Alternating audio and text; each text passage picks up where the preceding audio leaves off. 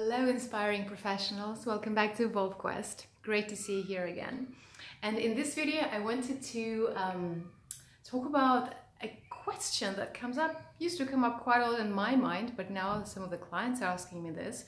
That is it possible to be deeply spiritual and at the same time very successful? And the reason I wanted to talk about it is I've met one of my coaching gurus called Michael Neill at one of the events here in London.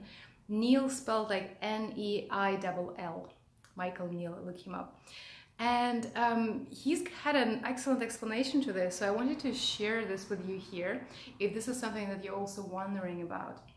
And but before we go into it, do subscribe to my YouTube channel because I often share videos here about designing an authentic and fulfilling career and life.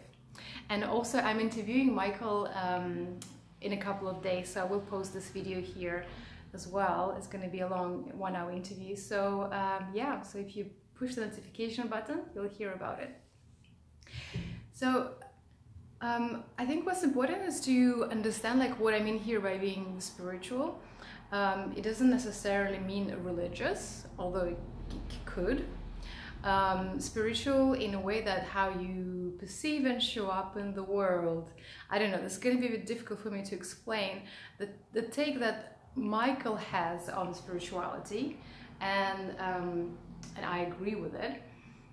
And I don't know if I'll explain it correctly here, but it goes like this more or less. Being spiritual is about being fully engaged in the world, so being fully present, and at the same time being fully connected to something that is infinite, being fully rooted in the being, in the present moment, while engaging and doing things actively in the world. So there's also something about acceptance in this kind of spirituality.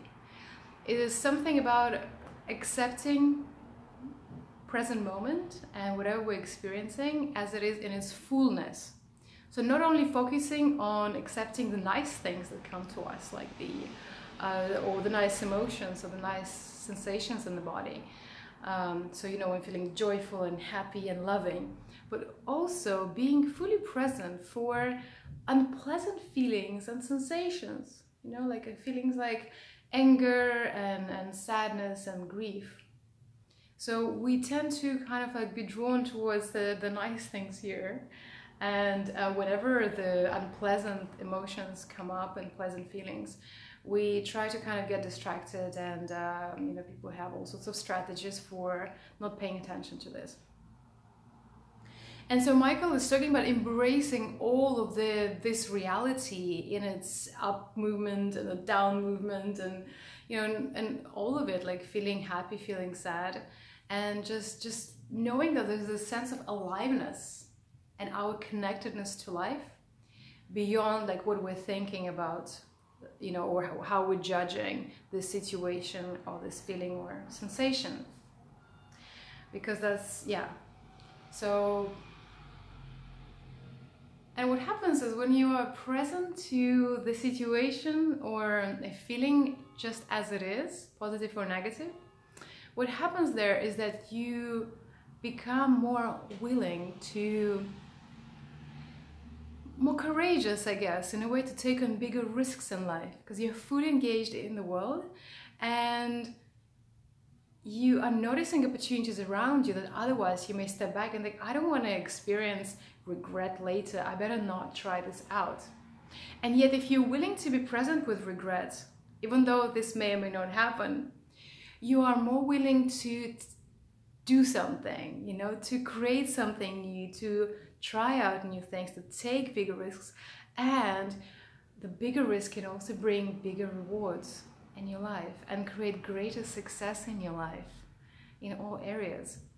Yes, you know, things may not work out, but in Michael's understanding of being spiritual, you can be present with that also, you know, you can handle it. Yeah.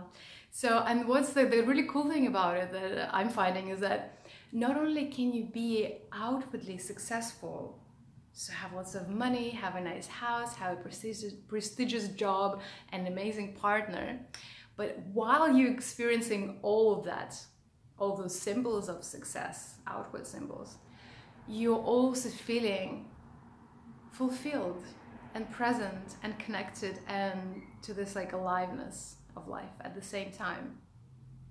Which is, I believe, is what we're ultimately looking for behind those symbols of success. I think when we imagine in our mind, you know, when we get that next bonus, we'll feel so great, we'll be able to come into the present moment and really enjoy our lives finally. Well, you know, you may notice that what happens is that once you get a bonus, you open it, you're happier and happy, you're looking for the next one. There's always next thing out there, isn't it? Well, only, you know, how long can you be happy about a great paycheck? 26 seconds, I guess. And yeah, and eventually what we're looking for is this feeling of being alive, connected and present to whatever unfolds in front of you. And so I love his way of coaching from this changing the inner world first, so that the outer world, you can first of all enjoy more of the success in the outer world, and you can be more present to it as well. Yeah, so I know this can be a little bit cryptic, and there's of course more to mention and way deeper to go into the subject. I do recommend watching Michael's videos because he describes it in a yeah, I mean, it's amazing the way he talks about these things. So, and yeah, please leave me a comment, like, is this resonating with you? Does this sound crazy? And maybe you have any follow-on questions, and I could also ask those questions to Michael when I'm interviewing him in a couple of days. And yeah, I hope to see you here next time. Remember to subscribe, and see you soon.